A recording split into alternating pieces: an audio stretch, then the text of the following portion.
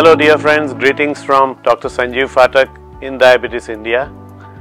This particular meeting has been unique in that it has been able to stand with the time punctuality, which is very rare these days in most of the diabetes meetings.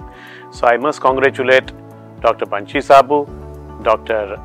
Bharat Sabu, Dr. Manoj Chawla, the full organizing team, and of course the RX events for making it so comfortable over here. What I learned from this meeting this time is that diabetes from glucocentric has become a totally cardio-renal metabolic centric disease, and the management has to be patient centric rather than the glucose centric one. Moreover, insulin still has a very important role to play, though several medicines have come to treat type 2 diabetes, but insulin still is inevitable with the progression of the disease. The disease has to be managed not only for the glucose, but the blood pressure management is also important.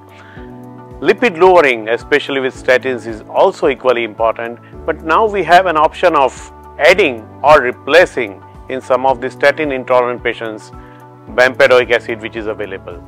So now with new avenues coming, the GLP-1s, the SGLT2 inhibitors, the new antihypertensives, and of course the importance of lifestyle measurements, I think treating diabetes to prevent complications is going to be little bit more achievable and practicable, and we can see a diabetes free India in future, which is our friend Dr. Panchi's dream, and I would go to the extent that heart disease free diabetes patients for our Indian context, and I think all of us should try for that.